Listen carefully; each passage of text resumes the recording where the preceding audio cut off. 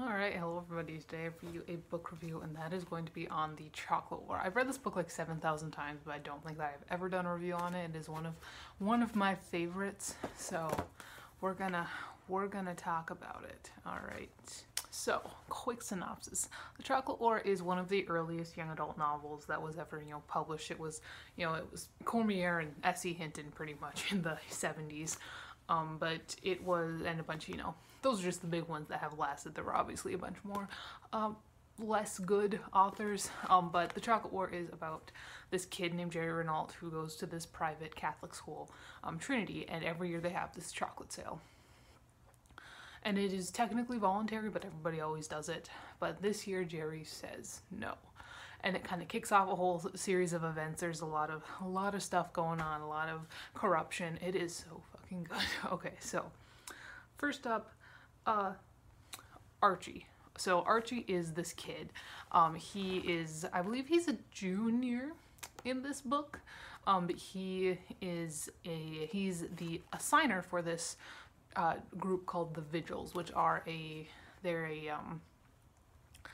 they're a group of kids in the school who it's kind of like a secret society. They give assignments to the kids in the school, and there's stuff like unscrew all the desks so that they're just ready to collapse, or like just embarrass yourself, do something like that. It's just dumb little teenage boy stuff, because this is an all-boys school. Archie is, what a villain. I think that Archie's villainry is really what kind of made me like the kinds of villains that I like today. I mean, Archie is that, if you read like the Darkest Mind series by Alexandra Bracken, Archie is that Clancy Gray type of villain. He's just vile. Like he's just like more like manipulative. He's not like, he's not like especially like academically strong or even physically strong. He's just a manipulator, and he's just sharp, and he is just so much fun. I do have to mention the kind of what the fuckery of the sequel, because there was a sequel called Beyond the Chocolate War that came out after this one, obviously.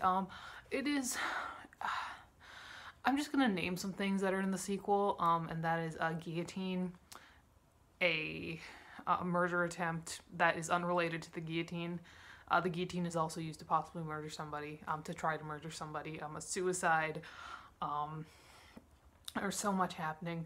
Like, it's like Robert Cormier just threw everything to the wind for the sequel. So that's fun. But this is one of my favorites. I mean, this is a book that I read for school in 8th grade, because, fun fact, that's when my school started selling chocolates. And so my 8th grade English teacher was actually my dad, and he decided, let's read The Chocolate War. I'm not sure what he's trying to do with that, but I ended up just absolutely loving it. Like, every time I see it at like a thrift store, I end up buying it because of how I end up reading. Like, I do not reread books that I have already read, like physical books. Like, I reread, I just push some books back there.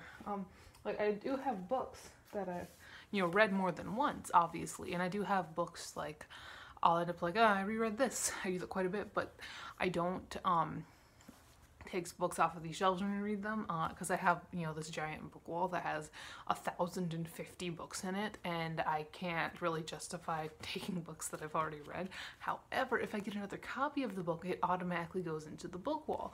Like, I don't just, if I buy a book I've already read, but I didn't read that exact copy, like if I read it from like the library or like on ebook or something like that, I don't put it on my shelves, partially because I don't have any room for my shelves.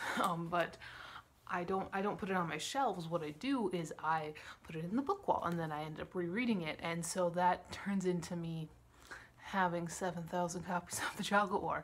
But it's fine, because now I have a better way to get rid of these books that I read, and then because I don't need 7,000 copies of The Chocolate War, but I've got this stack of books at the school where the kids can just they're just free books, don't bring them back, kids can take them. So there's that.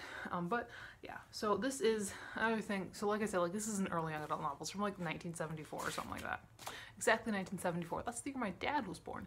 But anyway, it's it's still very fast paced and easy to read, and it's also very thought provoking, particularly in terms of like personal freedom and like thinking for yourself, because this is like a massive book against fighting against the status quo, even if that's not how the main character originally meant it. There is a part here where the main Jerry is constantly thinking about the quote, a T.S. Eliot quote calling, "Do I dare disturb the universe?" And while that's not exactly what the quote actually means, that's how, obviously that's how Jerry's kind of interpreting it. And he's like, do I dare disturb this little tiny universe by being something different? And it's like, it starts out as just something that he does just because he kind of has to, but then it turns out something that he has to do. And it's just such an interesting book, man. It is just, when it comes to like classic young adult, this book I feel like doesn't get as much attention as like The Outsiders does, and it's better than The Outsiders, you know. It just is. But yeah, overall this is one of my favorites for a reason. I give it 5 out of 5 stars like I do every single time. Like when I reread The Outsiders and stuff like that, I always go back and forth on what rating it's a 4, is it a 5, I don't know, but The Chocolate War is always a 5, because The Chocolate War is, Robert Cormier is an amazing author too. Like I've read so many of his other books, and I'm just like constantly blown away by the stuff that he comes out with. But yeah, that is all I have for today. I'll talk to you later, and goodbye.